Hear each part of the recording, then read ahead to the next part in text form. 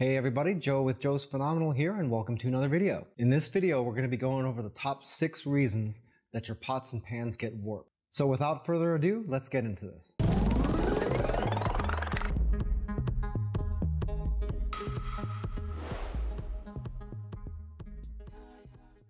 Today we're going to take one of my saute pans here and we're going to warp it on purpose. And the reason for that is we're going to show you just exactly how easy that is to do.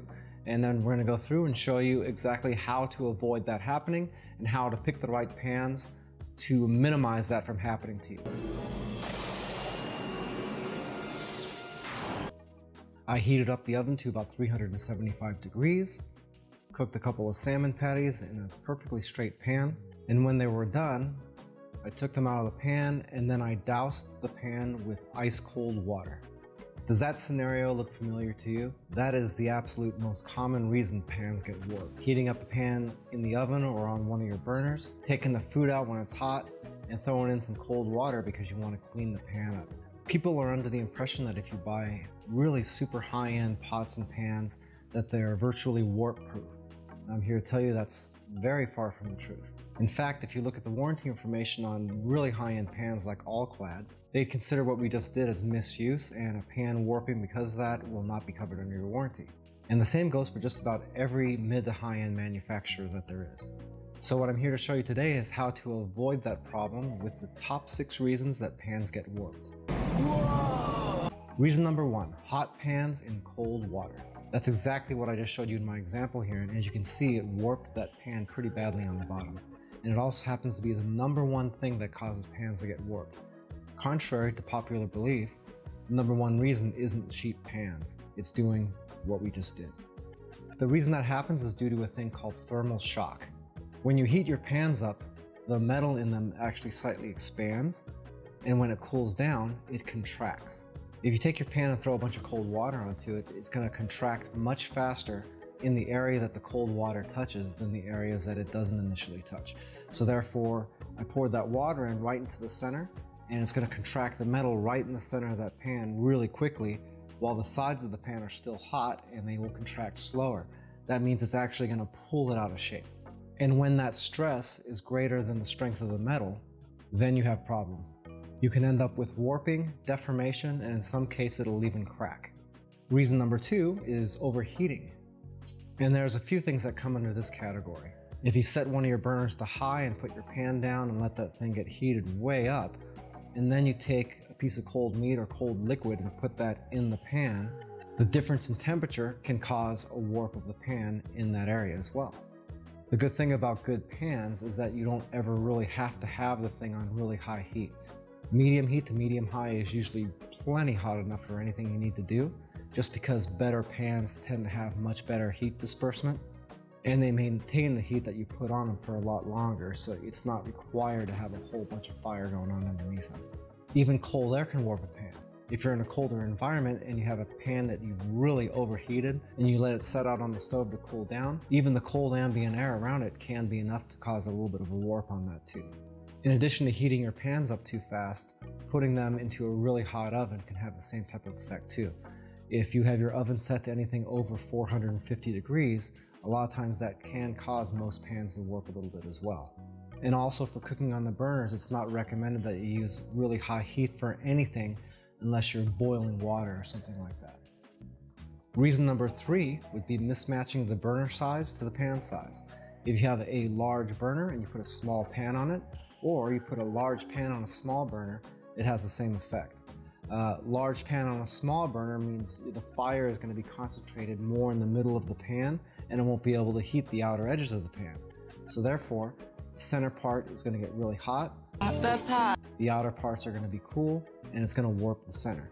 Same goes with using a small pan on a large burner. In that case, you're going to end up heating up the outer edges of the pan much faster than the center. Hey, by the way, if this is your first time here and you want to learn some cool new recipes, get some great cooking tips and tricks, and all sorts of other kitchen related things, then start now by subscribing to the channel and clicking the notification bell so you never miss a thing. Reason number 4 would be pans that are too thin. Thin pans are typically the ones you find in discount stores, or ones that just don't cost very much money. And the dead giveaway on most of those is the fact that they're so light. If you've used really good expensive pans, you'll know that they're pretty heavy. know how you do it. A lot of times you go into the store and they have some inexpensive ones on display and the thing feels a third of the weight. Well, that's because it has about a third of the metal. In this case, you just have a lot less material to absorb all the expansion and contraction. Also, they'll probably be pretty poor conductors of heat, so therefore you're going to get pretty uneven heating and you'll have hot and cold spots all over the place. Because of that, they tend to lose heat very quickly, so therefore you've got to end up running a little bit higher temperature to keep them hot. That thin metal is going to be much weaker, so therefore much more susceptible to warps and cracks. As a rule of thumb, any decent pan should be at least about 2.5 millimeters thick. A lot of times that's not documented on the packaging or anything, but you can go back to what I was saying before and just use a weight test. If it's a really light pan, it's not going to be good. Heavier pans, more material, so it's not going to be a thin pan. A great example of what I'm talking about is if you're ever taking a baking sheet to make cookies or something like that, and you get these really cheap baking sheets from Smith's Food King or Albertsons or something, and you put the cookies on there and you put that in your oven, and then the thing gets kind of weird and tweaked, and you got one end popping up and it's not sitting flat. That's the exact thing we're talking about. Thin material, too much heat, immediate warp. Reason number 5 would be using aluminum and copper pans in general. Aluminum and copper are much softer metals. So, being softer metals, they expand and contract much easier. They're actually good conductors of heat though, so they're going to heat up very, very quickly. So you're going to have a lot of temperature variation there. If you're using non-stick pans, most of those are made out of aluminum. There are some that are made of stainless steel, but if you get aluminum ones, make sure you get hard-anodized aluminum ones. Copper and aluminum are fine, but you just have to be extra careful with those. Our 6th reason has to do with the difference between single-ply and multi-ply construction.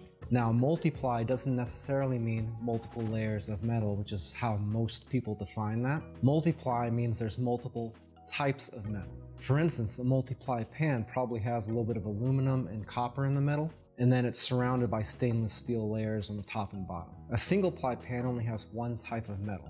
So if you're talking about a stainless steel pan that has 3 layers of stainless steel on it, well, that is a single-ply pan. Now with a multi-ply pan, you have the advantage of having copper and or aluminum in the middle with the stainless steel on the outside, so you've got the aluminum and copper in there spreading the heat out very evenly, and then you have the strength of the stainless steel around it to help prevent it from being warped. So you'll be able to heat your pans up pretty quickly, but you won't have to worry about them cooling down too fast. Therefore, you can cook much more evenly and predictably.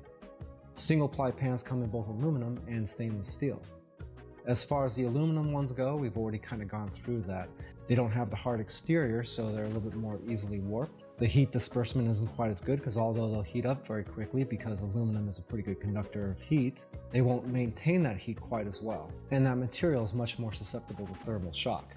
So as it heats and cools, you're going to have expansion and contraction of the metal, and you always run the risk of that causing a little bit of a bend or a warp in your pan. As far as single-ply stainless steel pans go, they're more resistant to warping than an aluminum pan would be, but not quite as much as a multi-ply stainless steel pan. Since the whole thing is stainless steel, it's not going to be a great conductor of heat, so therefore you're going to have uneven heating on those. And since those pans don't have the advantage of having copper or aluminum in the middle, they don't disperse heat amongst the surface of the pan quite as well either. Therefore, a lot of the heat tends to stay concentrated in the center, and that again can cause some warping. Now all this stuff sounds pretty overwhelming and it sounds like, oh my god, I'm gonna buy pans and they're all gonna warp and this is gonna suck because Joe just gave me all these reasons why my pans can warp and they just sound like they're all garbage and they're gonna be ruined in a year. Well, as long as you just follow a couple of tips, your pans can really last a lifetime. And there's not really much you have to remember. In fact, if you get decent quality pans and take really good care of them, they will last you a lifetime. And once you know what you should and shouldn't do with them, taking care of them really isn't that hard at all. I would just recommend you do a few things. Once again, get decent pans, get multi-ply pans. When you're done cooking on your pots and pans, don't put them in the sink, let them sit on your cooktop until they get nice and cool, and then go ahead and clean them up. Number 4, don't heat them up too quickly. And number 5, don't overheat them. Try to avoid using really high heat with them unless you really need to, unless you're doing a power boil or something like that. Medium high is plenty on those. Also, if you want to put your saute pan down in your oven and you're going to go more than 400 degrees, I would go ahead and probably use a cast iron pan for that. If you follow those steps, you should be in fantastic shape. If you've managed to warp pans in ways that I haven't mentioned here, or you have any care tips that I haven't mentioned, I'd love to hear about it down in the comment section down below.